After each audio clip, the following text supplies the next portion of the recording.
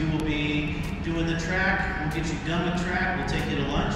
And then we will go out after lunch and you get to do all of those exercises where we run you through launch control and the figure eight of the urban cross. So it's a super action-packed day. You guys are going to be in the car a ton. You're going to be moving around a ton. So again, that's why your 350 driver, okay, in the garages, but all the 350s will have your name on them, or will have a name on. So just find your car with your name on the windshield or on the right-hand corner of the windshield.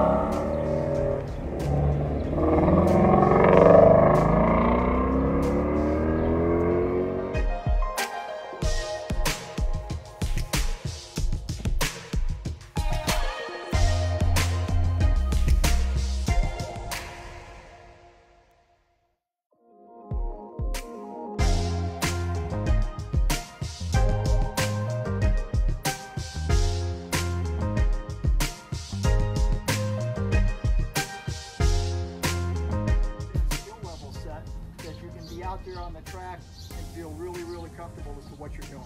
And you should be getting better and better each time.